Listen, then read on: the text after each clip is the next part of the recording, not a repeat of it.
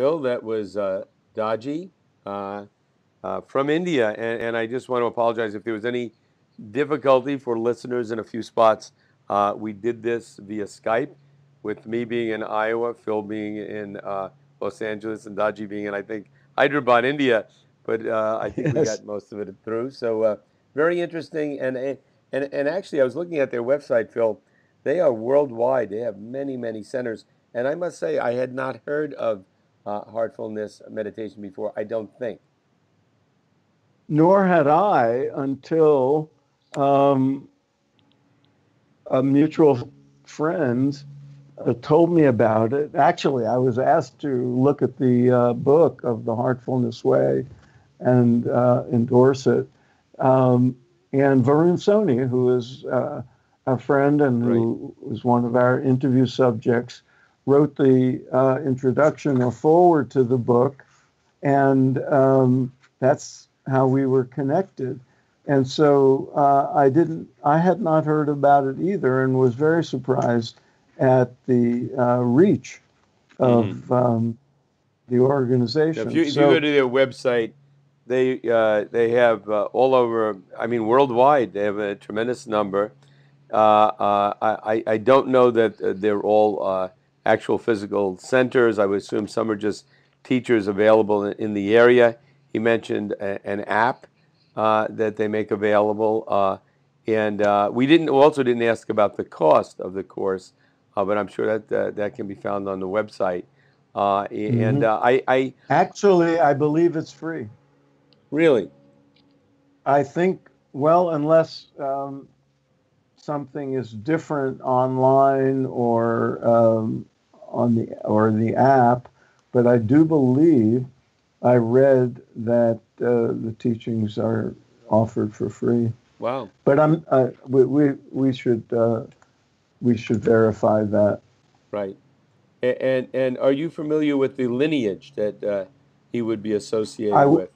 I was not familiar with the lineage, but I do remember hearing about Ramchandra, the person whom he called Babuji, Hmm. because as I recall, he was active in I think the 70s in different parts of the world, but I don't know, I did not know very much about it or the lineage. Right. And well, it'll be for me. It'll be interesting. I would like to speak to practitioners just to get because Yeah. I'm not familiar with it. Most of the teachers we have come on, we have a little bit more familiarity with. But that's fascinating, and it also shows, which you bring out in your book, American Veda, the enormous impact Eastern thinking has had on the West, and continues to have, and not. And I think it's fair to mention now that your new book on Yogananda out, and we're doing this interview where this is being taped in June of 2018, and you are in New York. Or actually, I said you were in Los Angeles. You're actually in New York right now, and moving around, No, and no, no. I we're was in New York. Now I'm in LA for a few days. and then you'll be coming here to Iowa and to Chicago And and promoting right. your book. Tell us, and I think it's fair to we can discuss it now. People listening in, what is where are some of the places that you'll be in the next few weeks? And again, this is now June, I think 15th, Yeah, 2018. people can always Well, what's your after website? Where do they go to get it?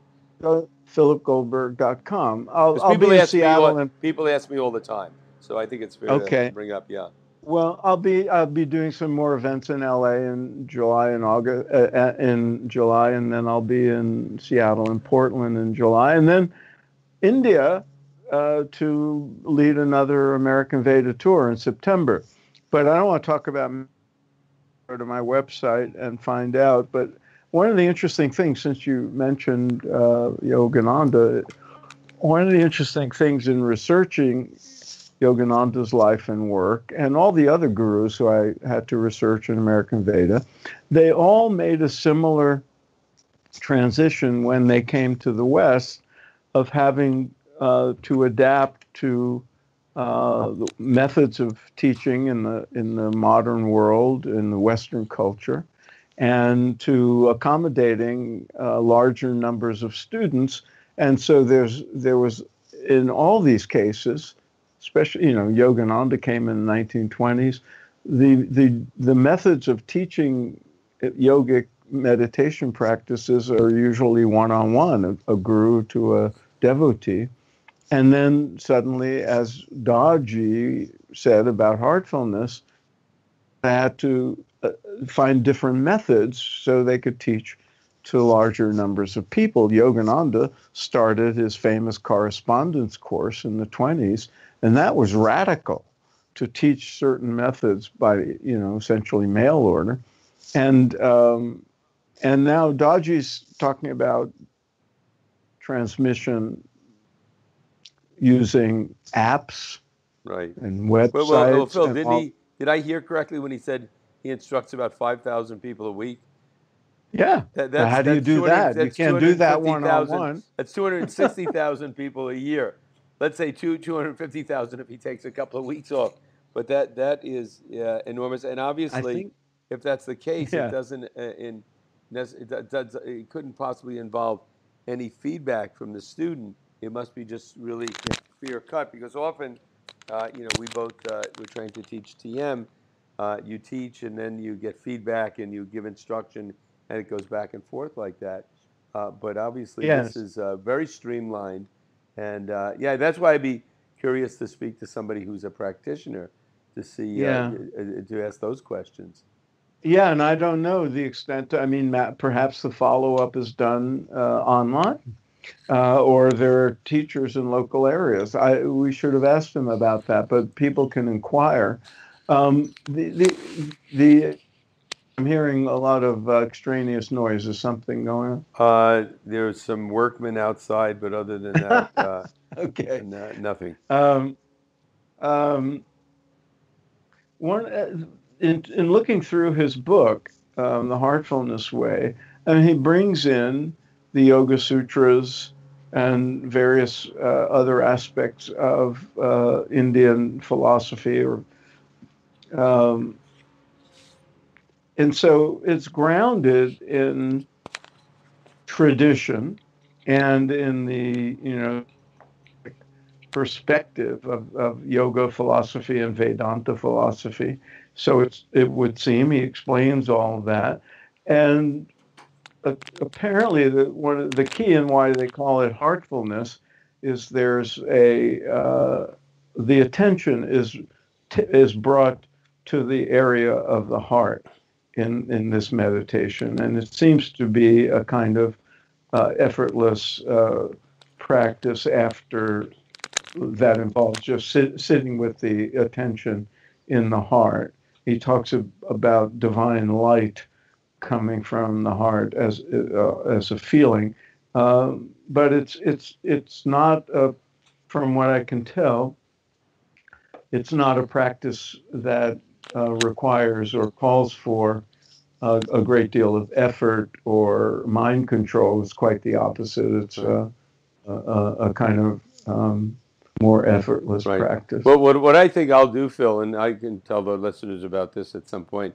I've gone to the website. I'll probably call one of their centers and discuss some of that stuff with one of their teachers. But I mean, there are dozens of centers all over the U.S. And you just click and it gives you a phone number. Because I would like to follow up on some of that, and I'm just Yeah, curious because I'm shocked that neither of us are familiar with it because we usually keep up on these things, you especially, and so I'm fascinated by that. And also, I think it's great if it can be used properly to use modern technology like we're using Skype or anything else to spread technologies that help people get through the day and live calmer lives or reach higher states of consciousness. And I can't see any reason why that's not possible. And when we studied back in the day with Maharishi, he seemed to very much embrace modern technology yeah, and think of ways it can be used with. And back then it was videotapes and whatnot. But with the that's internet, right. we should be able to raise human awareness more quickly. And if there was ever a time when human awareness needed to be raised, it's now. But I won't get into that. So anyway, Right. very interesting guy, and very happy we had him on. So more on it. Whatever I find out about further information, I'll make sure we get that information out to our listeners. So thank you for Very good. listening, listeners. Okay, And we'll see you Phil, next time. happy travels. All right, take care. Thank you, sir.